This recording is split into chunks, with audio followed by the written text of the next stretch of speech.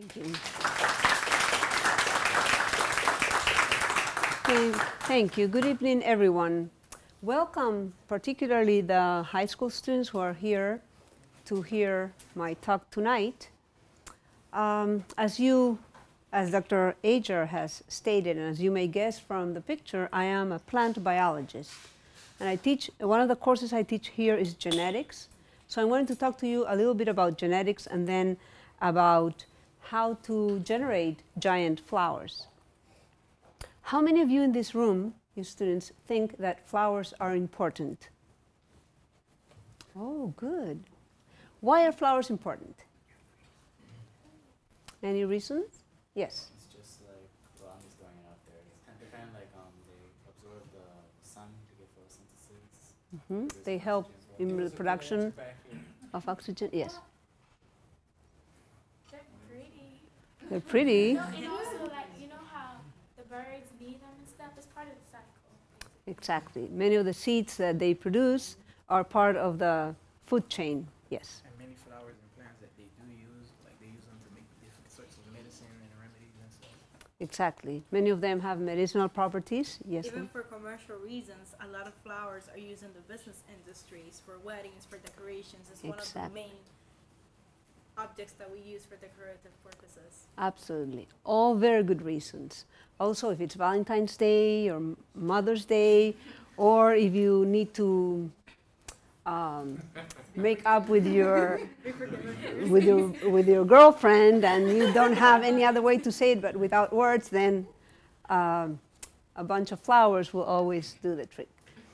But I don't know how many of you know, but actually the ornamental industry in Florida only is an industry of $7 billion, and that covers flowers and all ornamentals. So, of course, now from the scientific point of view, there's many other reasons why flowers are important. But just for commercial purposes, scientists are always trying to make larger and prettier flowers for the industry. And, well, maybe I'm exaggerating a little bit by saying giant flowers. You know, we're not talking about monstrous flowers, but we're talking about flowers that are larger than the ones you will see. So before I go into the actual topic, which is, as a matter of fact, something that I'm currently doing here at St. Thomas University in my research lab, I am working with flowers with the purpose of inducing change in chromosome number so as to make them larger. And so I'm going to go a little bit on the genetics of behind giant flowers. Genetics. Anyone want to give me a definition of what genetics is for you? Any of the high school students?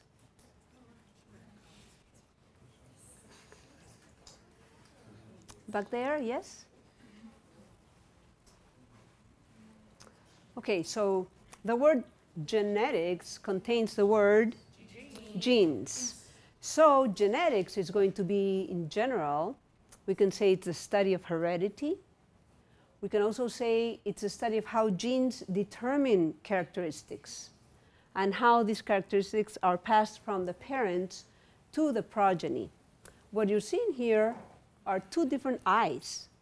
This, of course, the eye of a human, but this is the eye of a fruit fly. Very good. And they are both considered eyes, and yet how different they are. And that's because the genes in the human are different from the genes that determine the eye, the form and the color of the eyes in fruit flies. And so this information that determines characteristics, where is it stored? DNA. Where else? Any other words? Genes, DNA, chromosomes. Heard this word? You've heard those words before. How are these three words related? How are these three concepts related?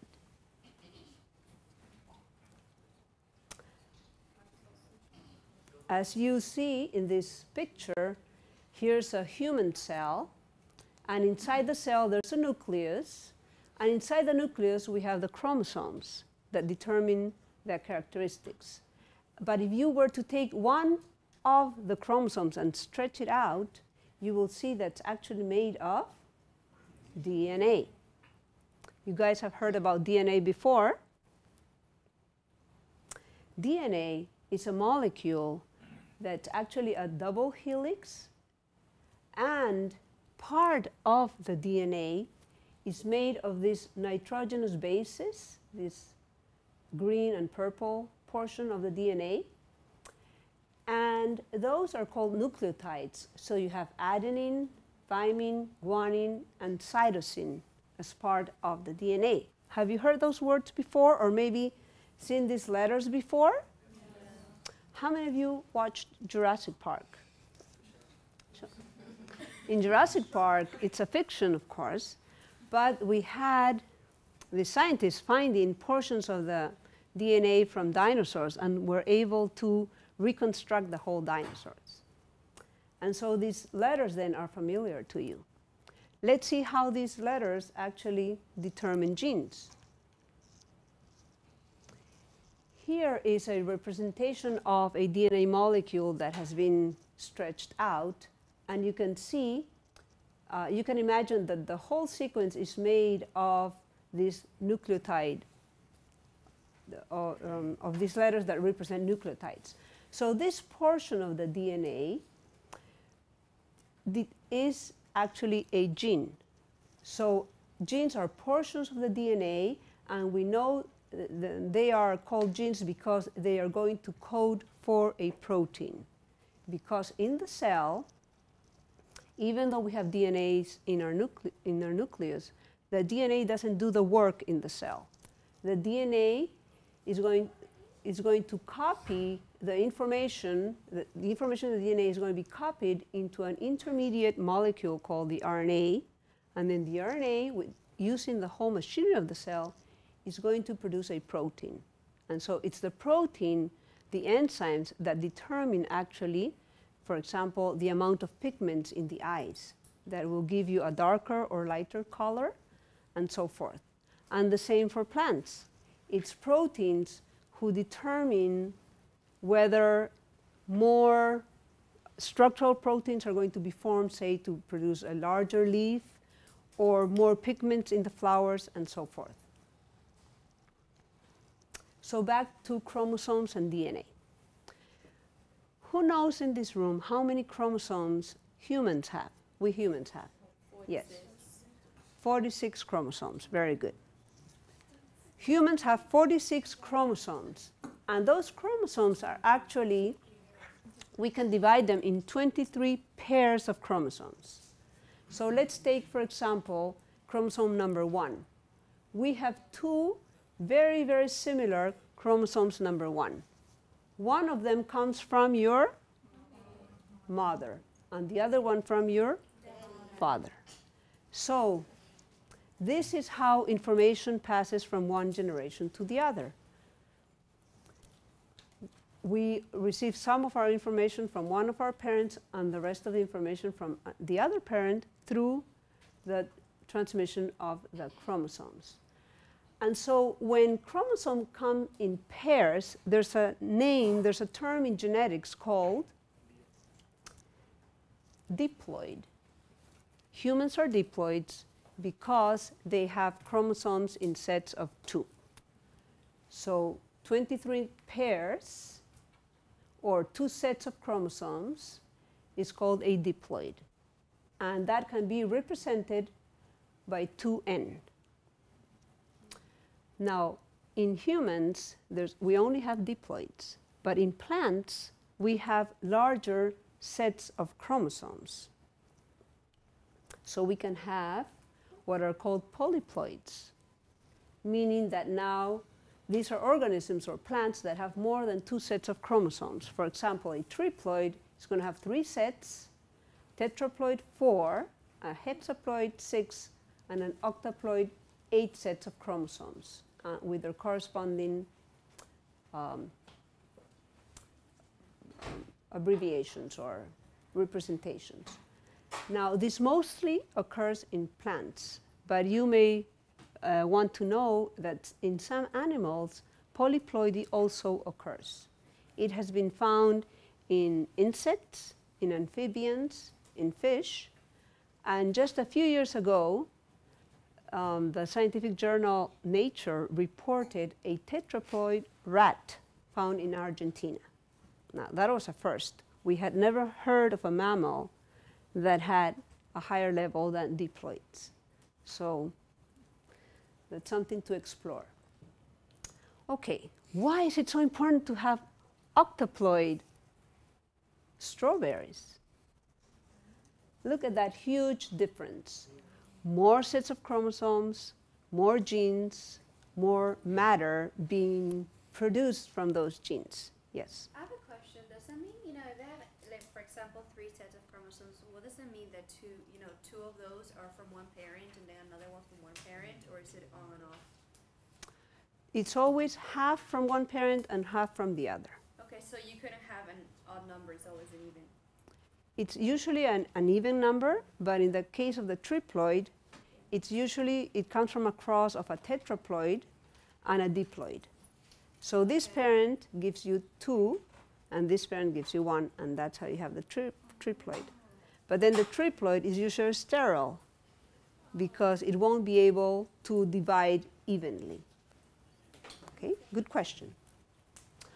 Okay, so here is the beauty of polyploids. It's going to give us larger fruits, larger leaves, larger flowers. Which strawberry would we prefer to eat? Definitely the large one. So in plants, polyploidy is a natural event that occurred throughout evolution. We have apples and bananas that are triploid, not all of them, but many of them are triploid. White potato, cotton, peanut, oats, and peanuts are tetraploids. Oats are hexaploids, 6 sets of chromosomes, and sugarcane has 8 sets of chromosomes. Yes? You said the preference to eat would be the polyploid, but does that mean that it also produces the same ratio of, let's say, sugar to matter that would make the strawberry just as sweet as a smaller one?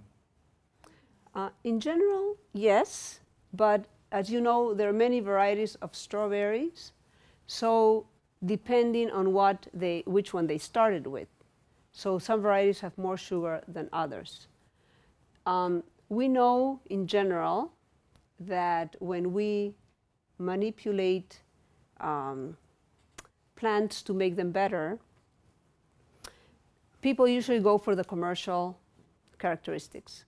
So if they are looking just for size, maybe they didn't pay attention to the sugars. That's why you will find that the larger strawberries are usually less sweet than the smaller ones. Then the other question would be, if a triploid would be sterile, would a tetra or hexa be sterile also, or would they still be able to produce because you have the even pairing? They would be able to produce proper gametes because they are paired. So they always divide in 2, as you will see later in the picture where I show the mitosis, where cell division is taking place.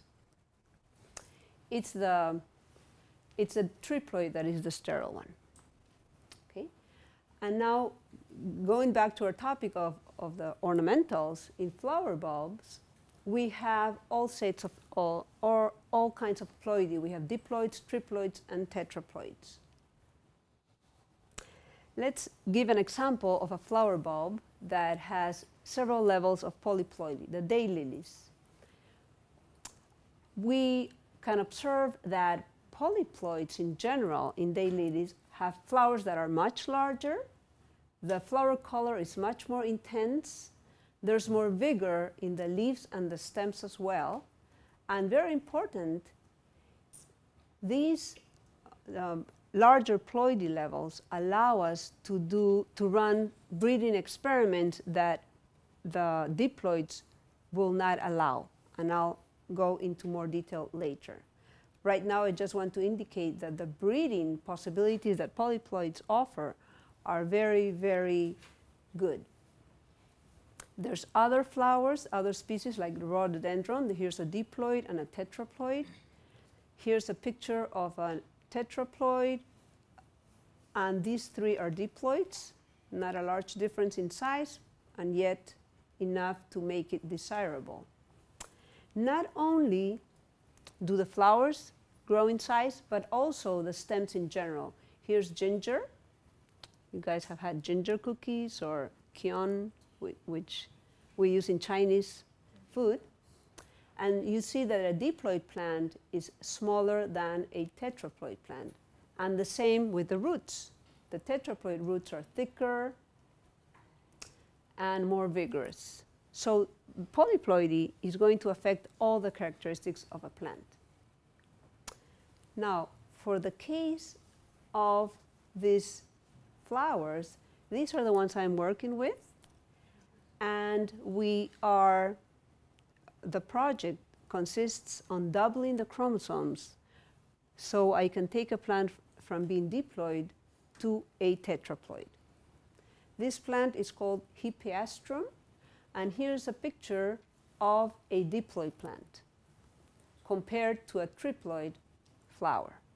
You can see the triploid flower much larger, prettier, fuller, much more marketable.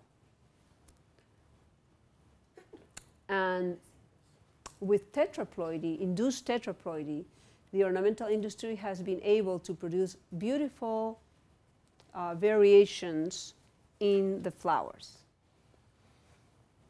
Now, how do we double the chromosome number? So far, I have mentioned that this occurs naturally through evolution, but we can also induce it. And we can induce it using certain chemicals. And these chemicals are going to affect the plant at the cellular level. So 2 end cells are going to be converted into 4 end cells. And of course, once the cells increase in ploidy, we can generate the whole plant, and we have a whole plant or parts of the plant that are tetraploid. So let's look in detail at what happens at the cell level. As you know, when cells divide, they do it through a process called mitosis. Very good. Where the chromosomes, here's an example of a cell that has 4 chromosomes. It's a 2N. A diploid cell has 2 chromosomes. And during the metaphase phase of mitosis, the chromosomes duplicate until we can actually see them separating. If this were a normal cell, we would have that the top row of chromosomes would go to one side of the cell, and the bottom row would go to the other end of the cell. And as they separate, the cells would then divide, and we have 2 identical cells generated from the mother cell. That's your normal mitosis. In the case of induction of tetraploidy, we can add a chemical to the environment where the cells are dividing, and we will have that the chromosomes will not be pulled to either end of the cell. Why? Because in order for the chromosomes to move to the poles of the cell, you need what's called the spindle apparatus. You need the spindle fibers that are going to pull the chromosomes to either side of the cell. But these chemicals are going to bind the microtubules, which form the spindle fibers. So without the formation of the spindle apparatus, the chromosomes are not separated, and so now we have a cell that has duplicated its number of chromosomes. And that's how you produce tetraploids in the laboratory. What chemicals are used to induce chromosome duplication? We have 2 very that are used normally or regularly in the lab. One is called colchicine and the other is oryzolene. Colchicine was discovered way in the 1950s, and it was used to produce all these new varieties of tetraploid ornamentals. But later it was found that it is toxic, not only for humans, but also for the plants themselves. So if you, say, expose 100 cells to colchicine, you're going to only get 4 or 5 that respond to it. Whereas if you use another chemical called oryzolene, then you have a much better rate of success. So using oryzolene or colchicine, we apply the chemical to the plants. There's 2 ways of applying the chemical to the plant. We can either use the whole plant in a pot, like in this diagram, or we can use plants that have been adapted to grow in the lab, like in the case of this one that is growing inside a petri dish that contains all the nutrients to allow the plant to grow. In the case of applying the chemical to the plant, we would mix, say, some oryzolene with a little gel. It could be petroleum jelly or anything that's gooey, and just put it on top of the terminal bud, which is the portion of the plant that generates new branches. In this case, for example, this branch was exposed to colchicine, and now, once it started growing, it has generated a tetraploid branch, whereas this other one is still diploid. So you can see larger leaves, larger fruits. And then we can take a cutting out of this branch, put it on a new pot, and then we have generated a tetraploid plant. In the lab, we would do something different. We would add the oryzolene as part of the culture media, and then when the plant is exposed to the media, all the cells that touch the chemical will then be induced to become tetraploid. And then those cells can be propagated, can be induced to propagate and generate tetraploid plants. So my project that I am carrying out with students, currently with students from St. Thomas, is in collaboration with the USDA, the US Department of Agriculture. There's a research station in Miami, right next to Fairchild Botanical Garden. And they have a program with ornamental plants. What they do not have is a tissue culture lab like we have here at St. Thomas. So they provide the material, we run the experiments, we will induce the tetraploid plants, and then they will help us in the phase of doing the breeding and generating the new varieties of Hippeastrum. Now, Hippeastrum is a plant that looks pretty much like an onion. So it's a bulb, but if you cut it, it's going to be an onion. So we are starting with 2N plants with diploid bulbs. And our purpose, our goal, is to generate tetraploid plants. And how are we going to do this? Or, first of all, what's the purpose of the project? First of all, we want to increase vigor in these Hippeastrum plants. We want definitely to increase flower size to make it more marketable. But the most important purpose is that now the new tetraploid plants that we will generate, we can use them to cross them for fertilization of other tetraploid plants. And why would we want to cross 2 different tetraploid plants? We want to combine the characteristics. For example, say a tetraploid plant A has resistance to hot temperatures. That's very desirable because we can grow them in the tropics. And let's say tetraploid plant B has resistance to cold temperatures. That's great because now we can grow them all over the country, or in areas of the country where winters are very harsh.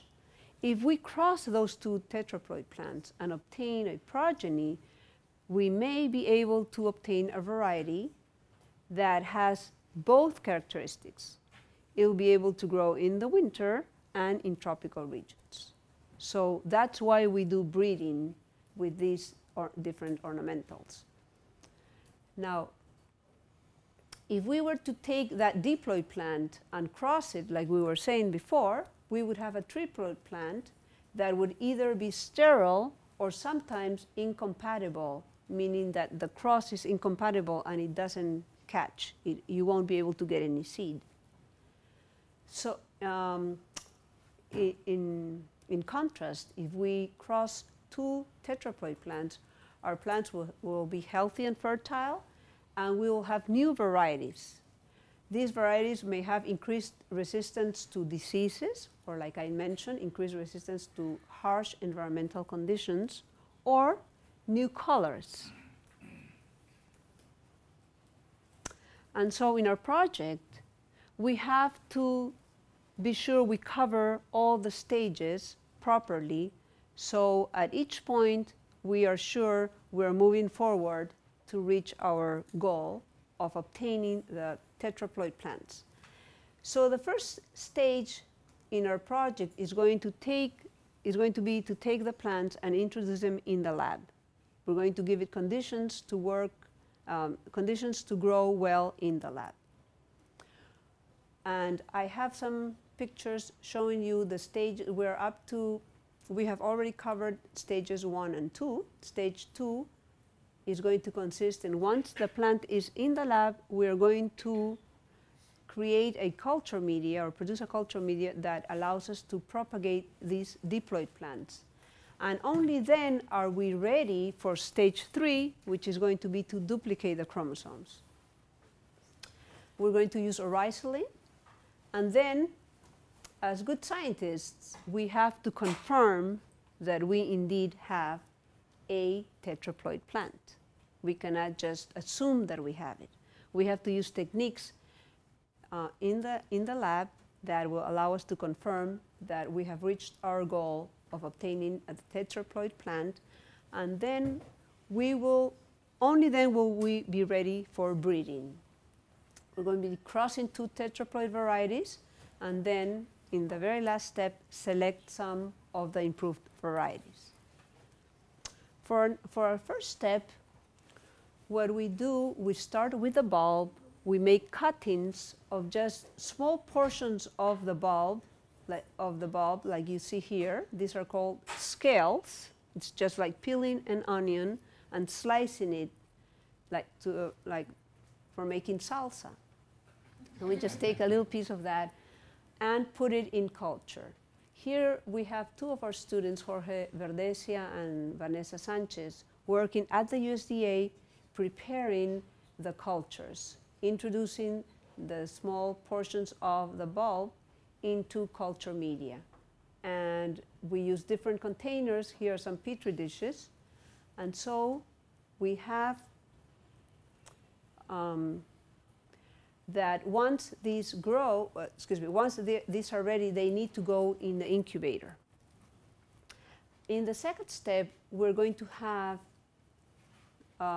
we're going to prepare culture media with different variation, because our goal is to induce rapid growth of these plants. So we use culture media that contains not only macro and micronutrients that all plants need, but we add some hormones. And the hormones that we use in plants are of different types. Some induce rapid growth of the stems, others induce rapid growth of the roots. So we are playing mostly with the hormone called BAP, or benzylaminopurin, that's going to induce rapid growth. We use different treatments, and of course always a control, which would be a culture media that contains no hormones. And then we have to compare which of them gives us the best results. And all of our cultures will be stored in an incubator that's going to mimic the conditions that the plants would naturally have in the outdoors, and that is 25 degrees with 16 hours of light and 8 hours of darkness per day. So that will mimic the day and night cycle. And for lights, we're going to use fluorescent lights. And here are some of our first results.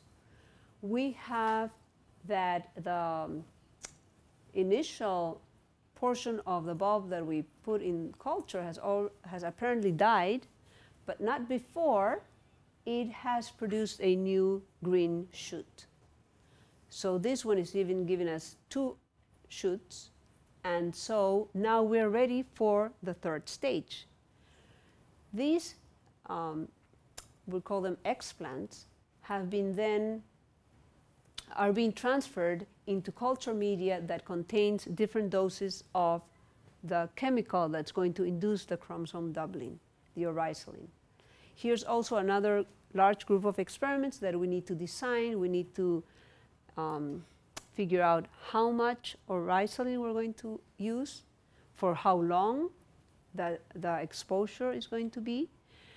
Can the explants stay the whole time on oryzolene, or do we need to transfer them after a few days to new fresh media?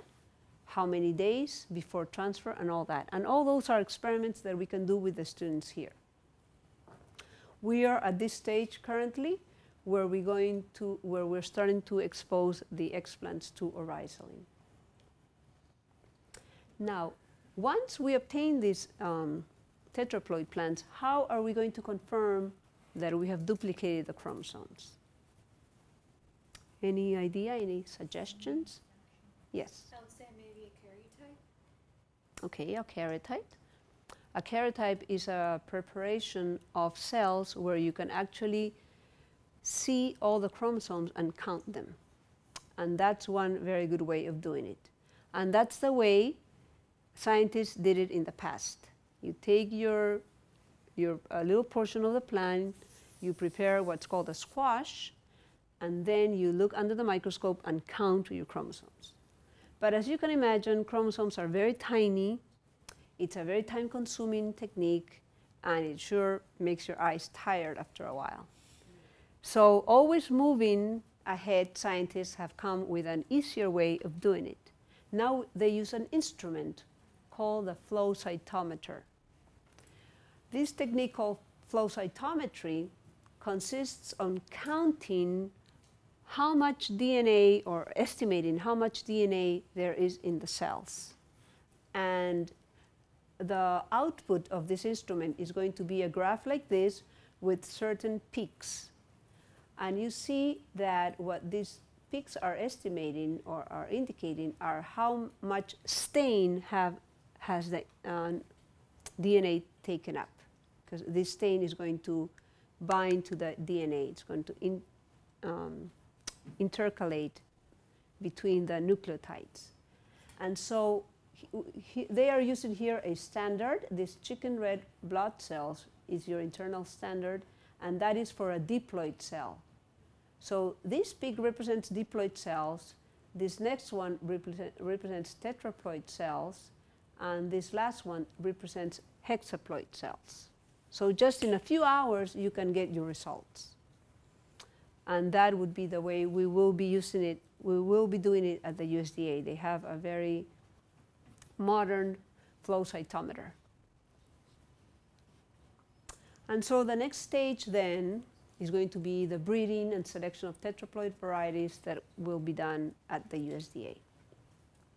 So as you see, with some knowledge of genetics, enthusiasm for your subject, like flowers in this case, we can come up with very interesting projects that will show us a lot of the principles in that take place in plants, or that plants follow to produce these new varieties. So that's it.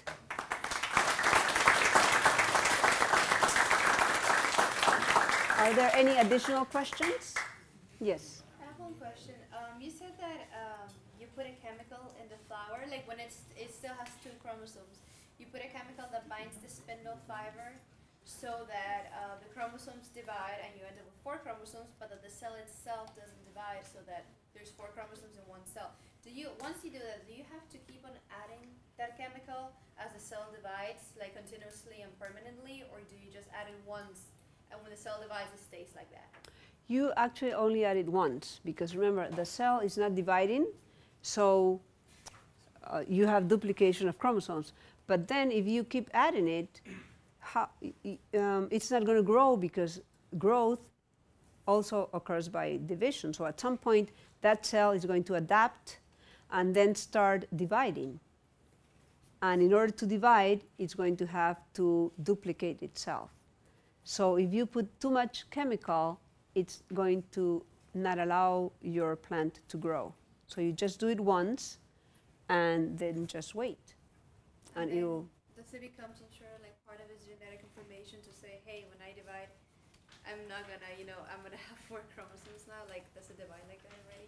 Yes, because once you have 4 chromosomes, each time that it produces, it goes through mitosis, 4 chromosomes will go to one side and 4 to the other. It will follow normal mitosis, but now its information has been changed and the chromosomes have been duplicated. Double, yes. Thanks. So the cell recognizes the chromosomes, it doesn't recognize it as anything that it's abnormal in the cell. It would just go back to interphase and start the process of mitosis all over again naturally. Part of the cells will feel that they are normal. Part of them, if they don't feel, well, cells don't feel, but if there's any abnormalities, then those will die. So it's only a portion of your cells that survive, and those are the ones we want. So that sometimes you have to take a plant and estimate the ploidy level on one area of the plant and then on another. You may have that you have a hybrid, or a chimera it would be called, where one part is tetraploid and the other is diploid. And so you would only go for the tetraploid because that's what you want. Any other questions? Okay, well, thank you very much for your attention.